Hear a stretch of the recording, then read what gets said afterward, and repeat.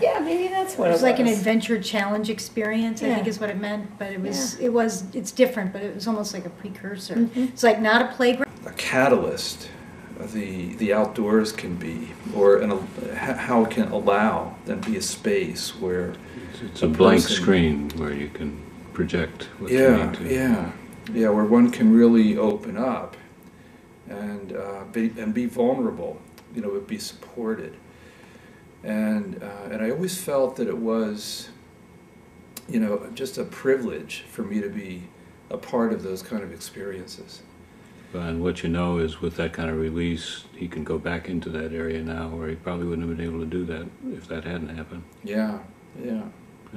And he emailed me when he got home and said words to that effect. And then it's not, and then I still hear from former students, and including a week ago, a student that I hadn't heard from in years, was suddenly at a turning point in his life and wants to talk about that. And so those are the rewarding parts. Yeah. And as well with colleagues, and I can think of particular instructors I've worked with where there's been this unspoken and sometimes spoken kind of value between us of let's make this happen. Mm-hmm. And it's like we got to get this course ready because the bus is arriving in 20 minutes and we got 3 hours worth of work to do. Yeah. And it's like we made it happen, in 20 minutes. Yeah. Yeah. You were going to say? I would say be very holistic. I'm concerned about the over-specialization and the narrowness of getting very skill-specific and the merit badge sash of certifications. Yeah. That a lot of people coming into the field, and I think fed by promotions from the certifying organizations, people think they need to have. And those are all just technical skills. They don't measure what I think is the more important piece of one's professional step into this field of experiential education or outdoor education, which is the heart and the head, not just the hand, kind of like 4-H Yeah. pieces here. They need a passion.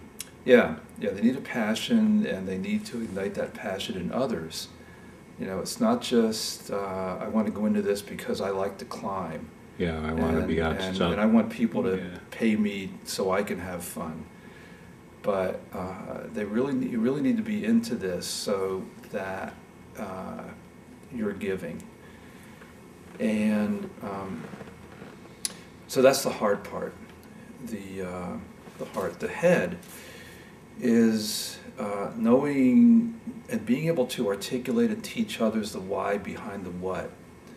And to me that means knowing the history, knowing the philosophy, the theory, appreciating Kurt Hahn and John Dewey and the ethical issues in the field, and being able to make decisions based not on carabiner strength and proper knots and proper paddling technique, but those are all important and they're necessary but not sufficient for I think success. Necessary but not sufficient is correct.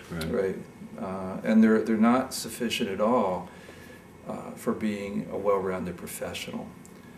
So I think to me it's really a kind of coming back to the core of experiential education, is that it's a methodology, it's a means to a much greater end.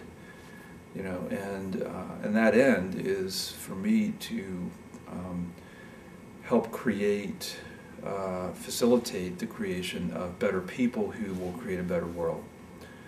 I'm not interested in educating better climbers anymore. Yeah. Echo that and encourage and fight those going into the field to strive to be an artist, not just a technician. Lovely. Yeah, and that for me is where the passion idea comes in. Yeah. You need to have that, and I also think you need to have something other than just outdoor ed as a passion. You know, like your background's in counseling. Bert, yours was originally Well, it's science. It's biology, really. Yeah. Yeah. Yeah, and mine in counseling and therapy as well. I think you have to have a grounding in something like that to be able to move into really being effective.